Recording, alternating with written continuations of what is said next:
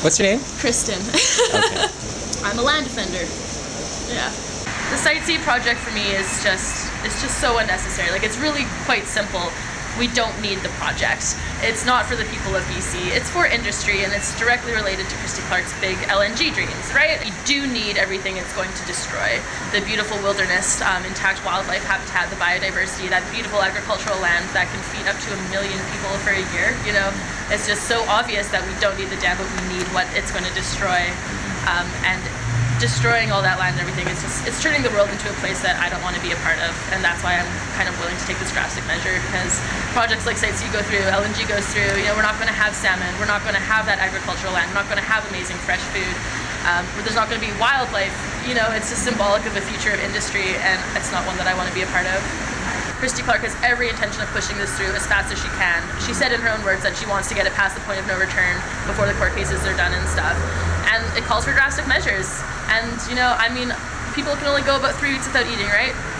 You know, hopefully within 3 weeks this is fucking done, because if not, like, I'll be gone or the project will be halted. So we're at that point where there's almost more polluted water than not, and more polluted land than not, and the air, you know, it's just getting so toxic that I'm seriously scared for my future within it, and that's why I'm doing this. I think it's really important to remember that the earth is a living thing, and it needs its like intact forest, that's its lungs, right? Like the clean water, that's the rivers, that's its veins.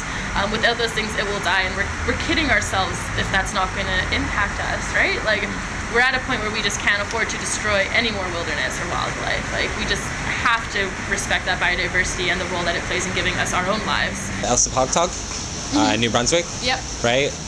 What do you think, like, what kind of connection do you think that there could be made, maybe between what's going on here, what's going on there? Totally. I don't know a whole lot about what's going on there, other than that it's fracking, right? Yeah. It's just another beautiful example of Indigenous resistance to colonial capitalism taking their land and ruining it.